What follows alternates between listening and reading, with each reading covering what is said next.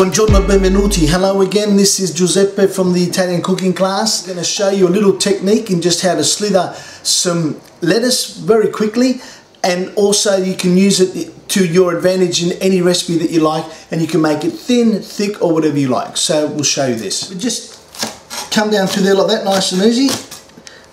If you want some thicker pieces, just come across this way, or as thin as you like. Just really nice and fluffy. And if you want to come back across, you can cut it that way if you want to chop them in even finer. Wonderful. And we'll do that again. We'll just show you some other little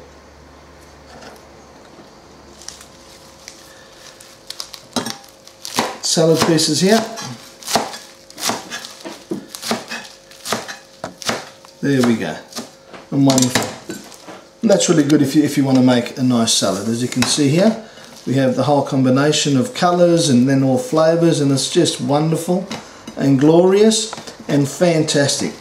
So there's a salad there, folks, ready to go. Just nice and simple.